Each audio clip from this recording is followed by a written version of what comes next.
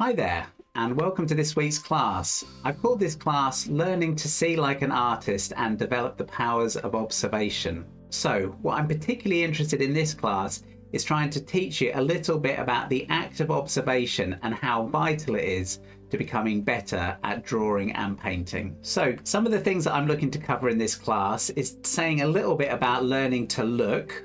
And there's more to this than meets the eye. This is the ability to, when you sit down in front of a subject, to train yourself to be continually looking at that subject to make better drawings. And I'm also going to talk a little bit about learning to see like an artist. And again, what does this mean? Well, there's a particular way of looking at the world or looking at your visual experience like an artist, and it's somewhat different from how most people look when they're learning to draw. So just to say a little bit about my own experience with observation and drawing, when I went to university, there were lots of different things that interested me about art, but when I got my sketchbook out, most of the time I would be inclined to draw from my imagination. I was interested in figure drawing and sort of comic book art. And so I would practice anatomy, and I would draw faces and figures from my imagination. At the same time, I would occasionally get my sketchbook out and I would just draw what was around me. That might be the room I was in or people that were sitting around, and just record little snippets of what was going on about me. So when I got back from university, I've said that I worked in customer service for a few years. But at the time, there was still within me a great desire to get back into art, producing art, and learning more about how to be an artist. So at that time, I was faced with another decision. I was sort of torn between all these different artistic styles. So what I did is I went back and looked at my old sketchbooks, and the art that really sort of jumped out at me, the pieces that I thought were most successful, were these pieces that were informed by observation of the real world around me. So one of the books I came across at the time was this book by Ian Simpson, okay, Drawing, Seeing and Observation. And it's the sort of book that you would find in most art schools, universities, that sort of thing. So it's quite a sort of scholarly, but it's quite densely written, I would say, but it also has some amazing drawings in. What I took from that book was I sort of became clearer about what I wanted to do as an artist, and I initially was very keen on just developing this ability to observe and draw from observation. So another one of the books that really inspired me at the time was Drawing on the Right Side of the Brain. And I'm not going to go into that book in great detail on this course, but it is very useful for understanding a little bit about what gets in the way of our observation of the real world. So just to make a brief summary, the idea is that you have your left brain and your right brain. Your left brain is more associated with abstraction, language, and understanding the world through sort of symbols and sort of simplification. The right side of the brain sees things more in terms of relationships, how things interact. It's more intuitive, and it's probably what we might associate as the more artistic side of our sort of nature. So people have written quite a lot about this, but there's an idea that in our society, we tend to be more dominated by the left side of the brain. And how this affects us as artists is that when we look at the world and we try to draw it, what happens is we have a quick look and then we get our heads down and we tend more to draw from memory and symbols and a sort of simplified idea of the world. Things like, for example, eyes, nose, mouth, people. Even from when you're very young, you develop this sort of simplified language of what the world looks like. And that actually, even as adults, tends to interfere with our ability to observe. So part of our job in learning to draw is learning to observe the world with enough concentration and enough effort that we can actually override this tendency to simplify and sort of draw on memory. So there's a saying that comes up with this, which is that when you're drawing an apple, you should draw the apple, not an apple. And what that means is, you know, if you're drawing an apple, you need to really look at it. You need to see what is it that makes that particular apple unique. And you need to study it with enough concentration that instead of thinking of as it's just an apple, you see it in all its uniqueness, including the way it's lit, what it's sitting on, how the light's bouncing up into it. None of these things will come to you through memory and imagination. You actually have to observe the objects that are in front of you, and this will really make your drawings come to life. So there's a good anecdote about this that one of my students told me once, and it's related to the fact that when people start to draw, if they're drawing either from life or from reference material, what happens is they tend to look at their subject a couple of times, and then they'll spend the majority of their time with their head down, drawing from memory and imagination. So in this story, one of my students said that they had been to a previous art class, and the teacher had actually noticed what was going on. And this student of mine, she was working on a still life. So what he did is he actually picked up the still life and took it away while she was drawing.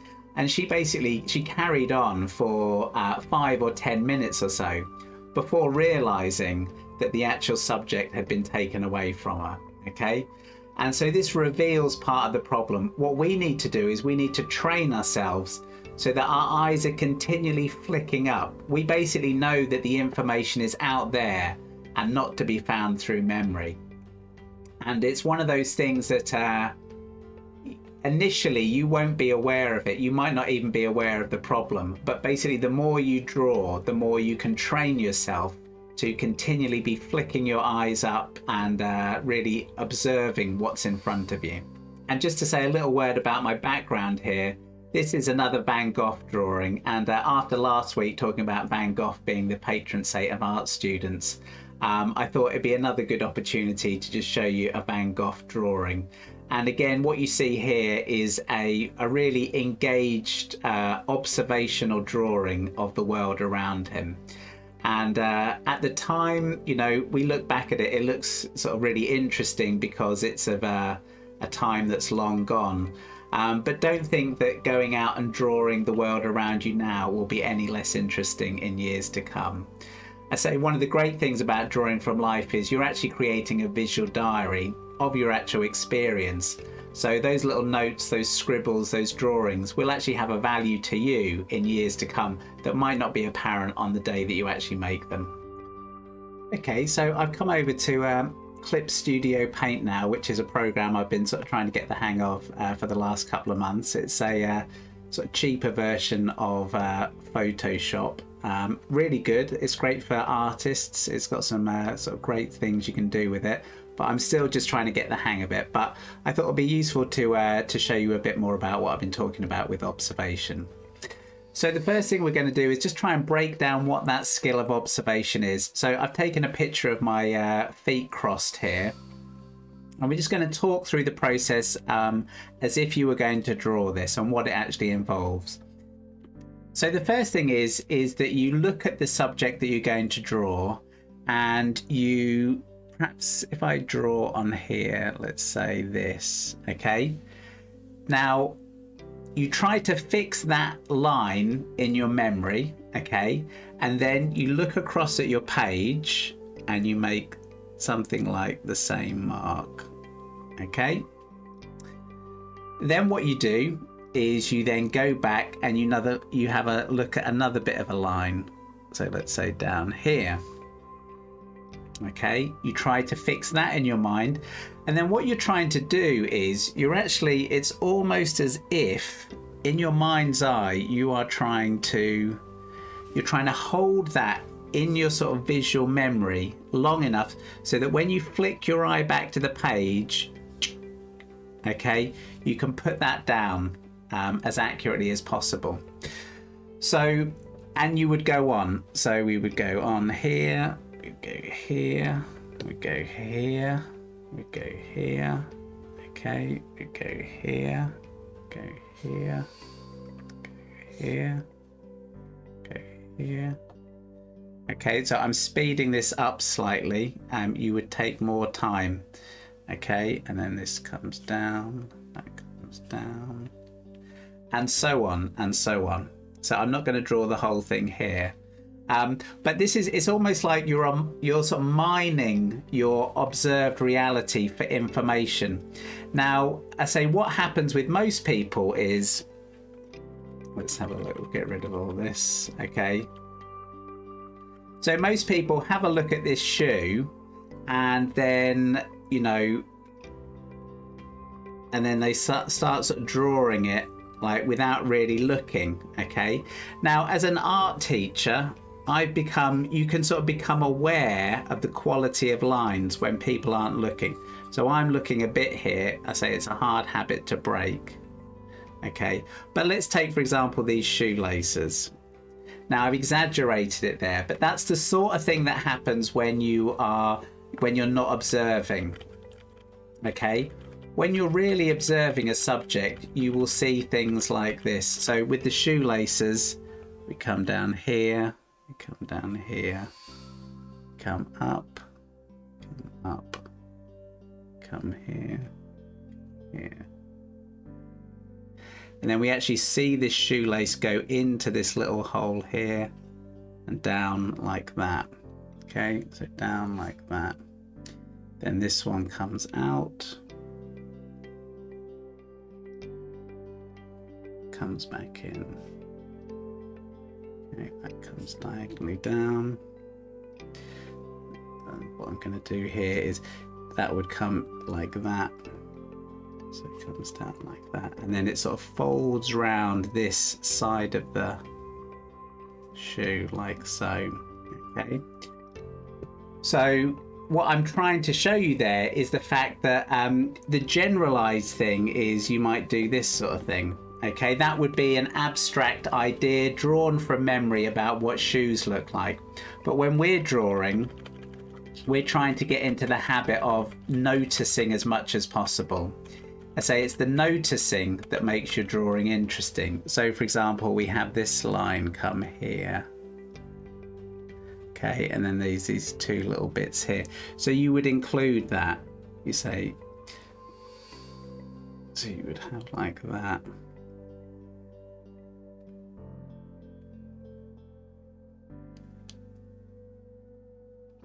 And then round, okay, and that's where the shoelace starts.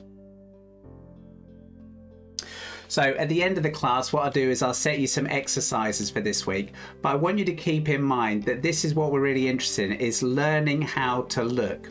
Now, what happens is at first, you have to take my word for this, but your visual memory, you won't be able to hold a lot of visual information. So that's why I'm showing you lines like this. 1, 1, 2, 2. Okay? Now what you can do is, as an artist, you will develop your visual memory so that you might actually be able to hold, say, that whole sweep. You might be able to hold more and more in your visual memory. So you might not need to look up as much and as often. But initially you've got to train yourself to not to be making up stuff, basically. Not to be making up stuff without having observed it first. And then actually you're going back to check. So you, like say we draw this line, well, you're going to check, is that at the right angle? Have I got that? So that's a bit steep, okay? So you would perhaps rub it out and redraw it, or rub it out and sort of change it around a bit. You see, so it's good for your drawings to have corrections in them. Don't worry too much about rubbing stuff out. So, you know, if you have to draw over the top to get the correct line, then, you know, so be it. So this comes right here. Okay, and that comes right there. Okay, so that's what you need to do. You need to start engaging with this process of observation and actually just making it more conscious and more deliberate, and forcing yourself to look as often as possible at your subject. Okay, so that's learning to look, learning to train yourself to look at your subject as often as possible. The next thing I want to mention is learning to see, okay? So I've got here a painting by Ewan Uglow, okay? And he's a really good example, if you're not familiar with his work, of someone who was very interested in the act of observation. So you can see these little lines that he's left. This is what I was saying about you don't have to rub out your corrections. Okay, all these little lines come from adjustments and measuring and comparing and just really becoming interested in observing your subject as accurately as possible. So he has some other ones here. So this is another Ewan Uglow picture, and again what you can see is on there you can see the measuring and the mark making, okay, and this act of discovery. So this is what I want to talk about, learning to see like an artist. So I've just picked out some reference material here. This was from my the talk I gave last week. I'll put the links down below for that, of how to collect reference material. So this was a picture of Ipswich, okay? And I just thought it'd be useful just to show you this thing about how to start to see like an artist, okay? So what does this mean, okay? So what it means is that when we start off as artists, what we tend to see initially is we see things. So let's say we see something like this, okay?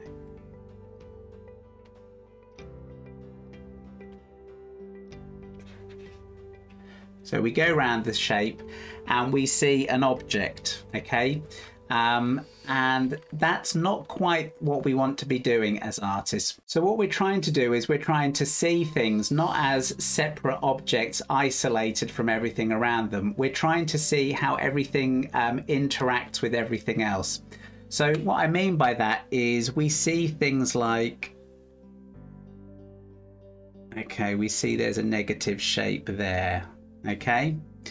And we might see things like, so when we go to draw this roof, okay, well, we try to go along here and we can see that that roof is almost level with the top of that tree, okay?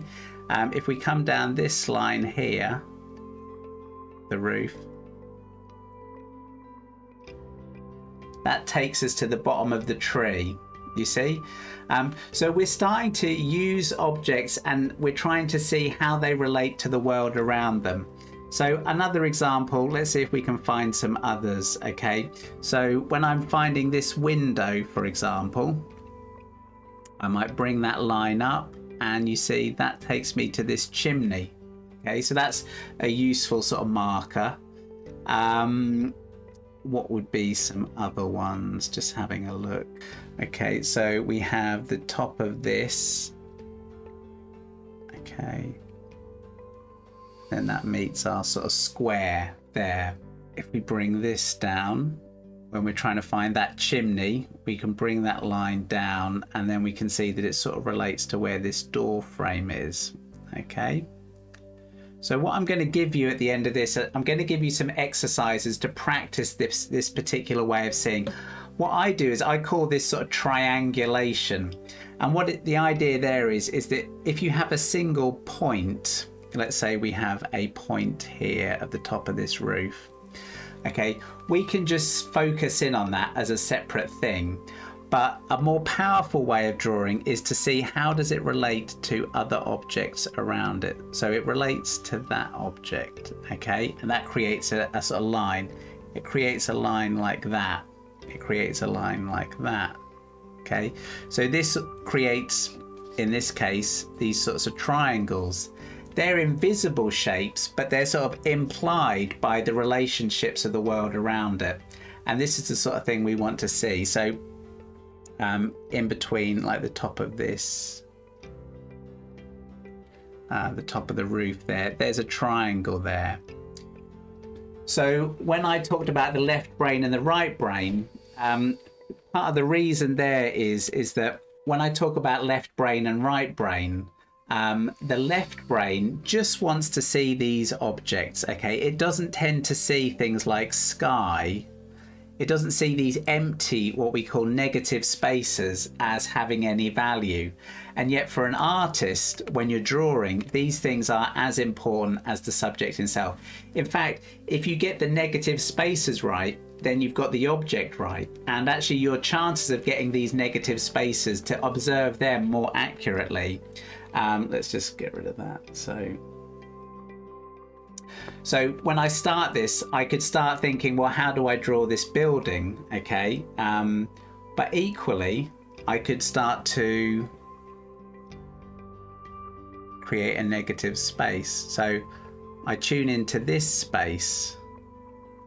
Now, I might not draw it 100% accurately, but I try to see this shape, the sky, before I see the building, you see? Now let's just imagine that's a shape there. Okay, so if I draw that, let's go over here. So if I roughly sketch this out,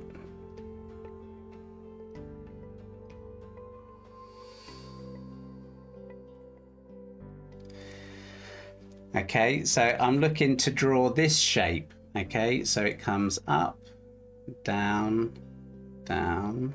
Okay, then we're looking at this also, like how does it relate to the ground and the sky? So it creates, it's not quite as low as that. That's why you and Uglo had all these little dots like that. So that would then come across like so. Then this creates a little negative space here. Okay, something like that.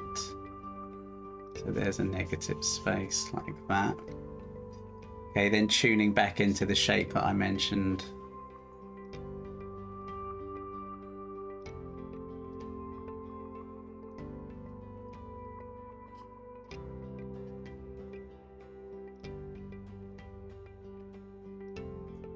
You see, so what I've done is I've got this shape. So that's given me, that has sort of defined somewhat this other bit. Now what I could do here is just to sort of show you. So those buildings stay quite small. So that sort of divides into two there, which sort of tells me where the road comes, like that. Okay, then drop a line down there. That would tell me where that comes, like so.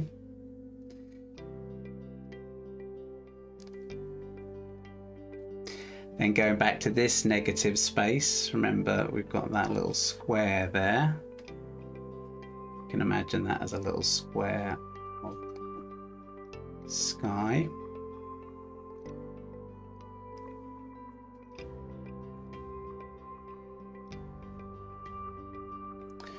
Okay, so you can see this space, that negative space, is shorter than I've drawn it there. Okay, so that would come like so.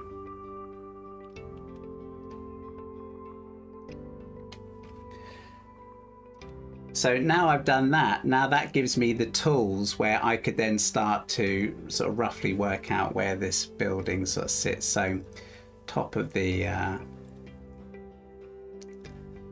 top of that roof comes there.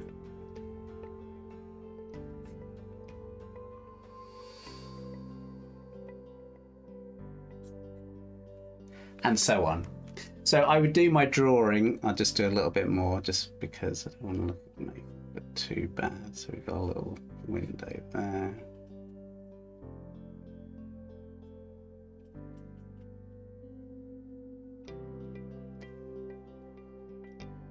Now you'll notice there, actually, the more I speed up, the less I'm looking. So that's going against what I'm actually telling you to do. Don't speed up. Try to do that. I mean, obviously I'm trying to speed up because I'm aware that you're watching me, but you need to take your time with this, and it's actually, you're actually going against the grain. What you want to do is just to draw objects as they are, as you see them, but we're trying to see how they relate to the world around them.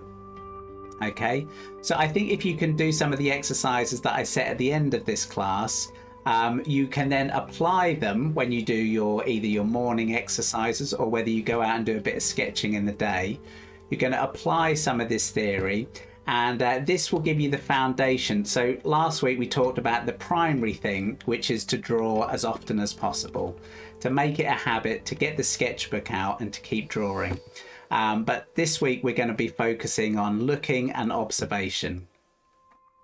Now, some of you will be aware that last week I talked a little bit about materials. So also this week I've made a little video just showing you some of the sort of sketching tools that I use when I go out and about or I'm sketching at home. So I hope you find some of that useful. Anyway, so there we go. So that's drawing. So if we can get this down, it's going to make our sketching more interesting. We're going to get more engaged, not necessarily with the subjects that we're drawing, but with the act of observation itself. So I want you to try to tune into that particularly this week, and try to notice the degree to which you're actually looking at your subjects whilst you're drawing them.